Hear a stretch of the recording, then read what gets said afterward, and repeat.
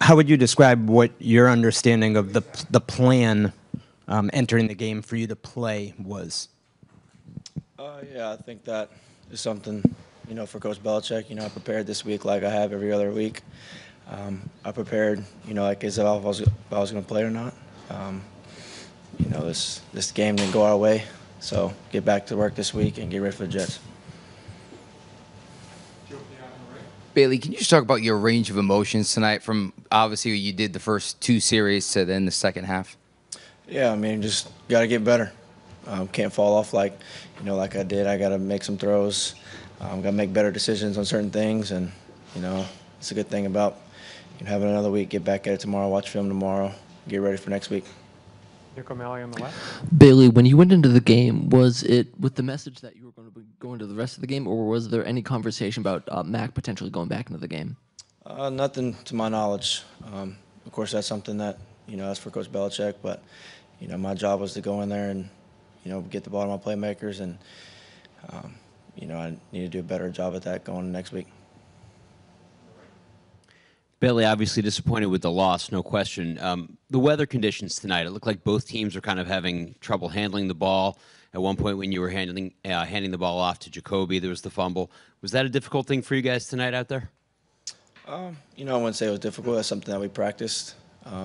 That play, that's something that, we just got to correct and moving forward. But I wouldn't say that, that's anything that we didn't expect. We expected a wet ball. We practiced a wet ball. So we were prepared for that. Bailey, Bill Belichick told ESPN that it was the plan all along for both quarterbacks to play. Did you know that both quarterbacks were going to play tonight? I prepared like I have every other week. And if that decision was made for me to go in, then I was going to go out there and, do the best for my team. Hey, Bailey, you can run, but except the one scramble today, it didn't really run too much. Is this something that, is it a coach's decision, or were you just think the situation wasn't right? More of the situation wasn't right. Like I said, there's some things that, I need to do better at, better decision making.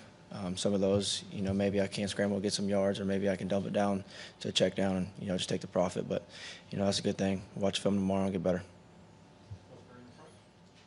Bailey, did you get first-team practice reps late in the week?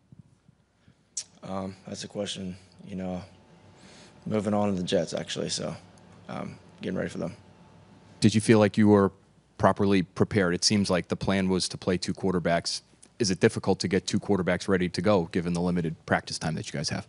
No, you take mental reps whenever you're not in. That's another way that you can prepare throughout the week. It's not all physical. So whenever you're not in, standing behind the quarterback, just taking mental reps, that's another way that you can do it throughout the week. Take two more questions. Bailey, especially in the second half, we saw an issue with Bears defenders getting hands on passes at the line of scrimmage. Was there anything they were doing to interrupting passing lanes that were giving you trouble getting the ball out down the field?